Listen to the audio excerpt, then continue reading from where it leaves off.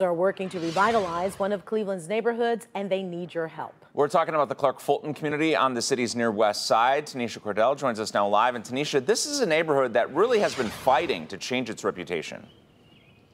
Yeah, you know, the Clark-Fulton area hasn't had the best rep, right? For some, it's been known for crime, but you have community leaders who grew up here trying to change all of that. They'll be presenting a new plan tonight to residents, hoping to help it thrive like surrounding neighborhoods like you see in Ohio City, the Detroit Shoreway, and Tremont.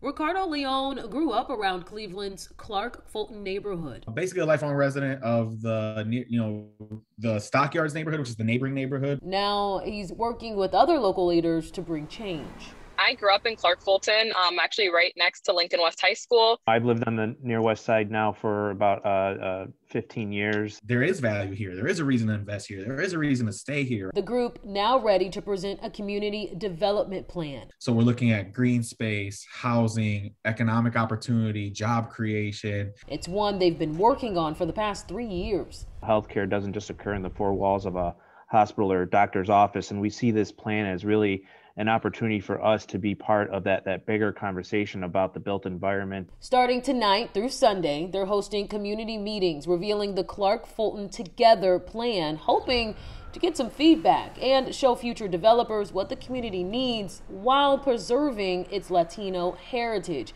They'll submit a final version of the plan to the city in the next few months. To see these investments only anchors me further to believe that, you know, my kids, my boys will eventually also decide to stay in Cleveland. The real intent of this is it's going to live on for the next, 10, 15, 20 years.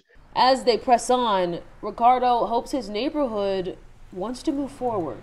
Tell us what you want to see improved in the neighborhood or how you would like the neighborhood to change, and we will find a way to create a plan that incorporates all those elements.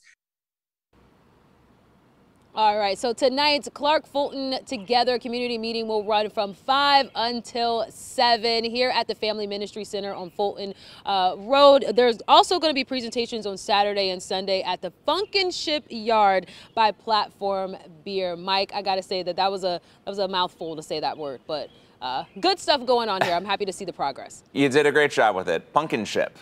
All right, Tanisha.